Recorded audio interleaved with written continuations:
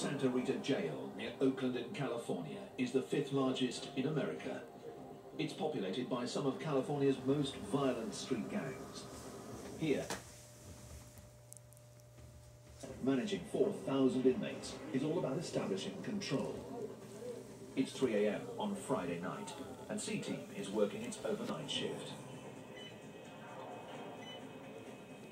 Roughly 60 arrests have come in tonight to be printed, tagged, and processed. Let's go. We're going to search it right here. Shoes and socks on this side of the blue line. My side of the blue line. Shoes and socks. Late in the shift, Deputy John White and the rest of the team are still on alert in an area where anything can happen. Let's go. Hands out in front of you.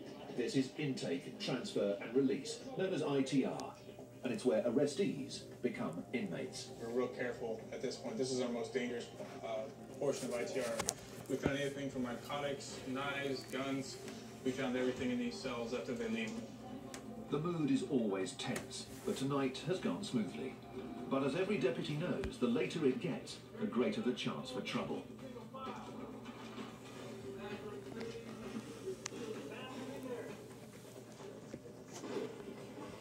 We're roughly 10 hours into our shift right now. Every second you have to be